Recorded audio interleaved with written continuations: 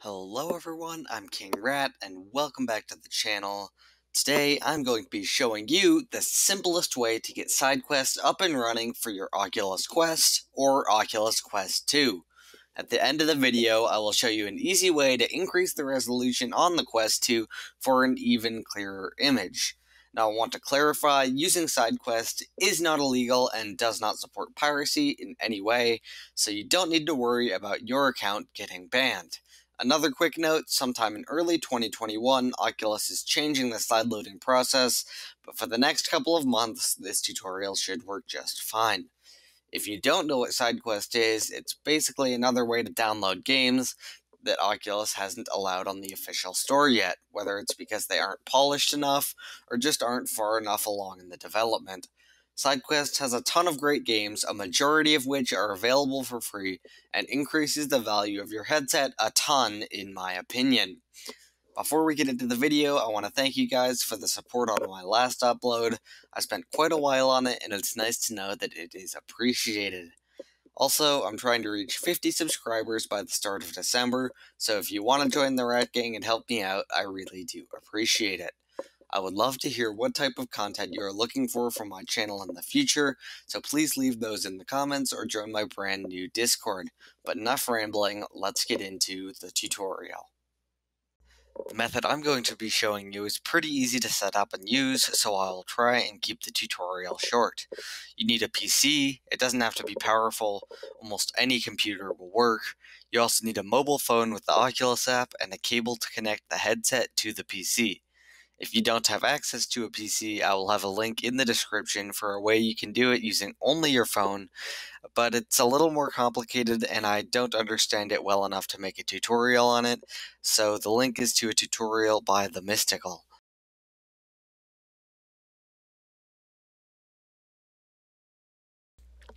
The first step in this process is to enable Oculus Developer Account.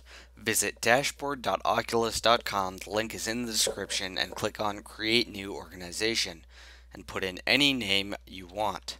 Agree to the terms and click Submit, and then move over to the Oculus mobile app. Once you're in the mobile app, go over to Settings, and then make sure your headset is connected.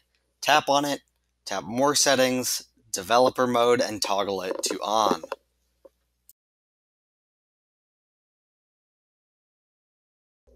If you're on a Windows PC, then you need to click the link in the description, otherwise you can skip this one and move on to the next step.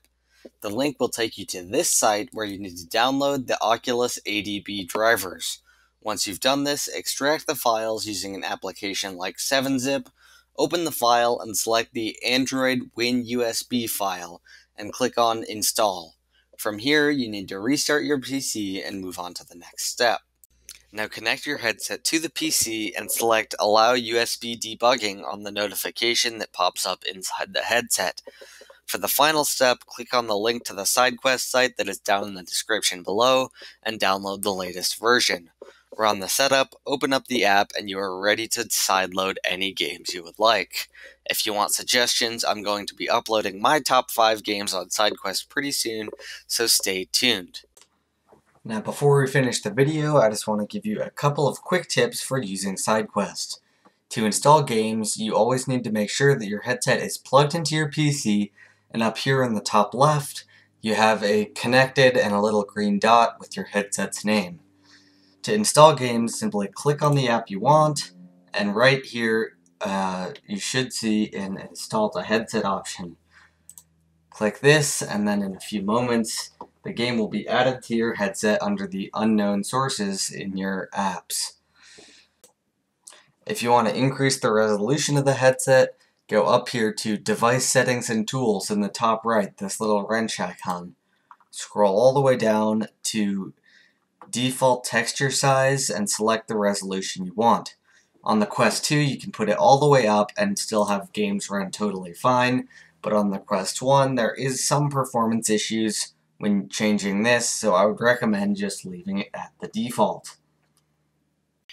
Okay, that is going to do it for today. I hope this was helpful, and I appreciate you watching all the way to the end. If you have questions, suggestions for content you want to see in the future, or just want to mention your favorite side quest games, I would appreciate you leaving those down in the comments or considering joining my brand new Discord. Thank you so much for watching. Please leave a like if you enjoyed, a dislike if you didn't, and if you want to join the Rat Gang and subscribe, I really do appreciate it.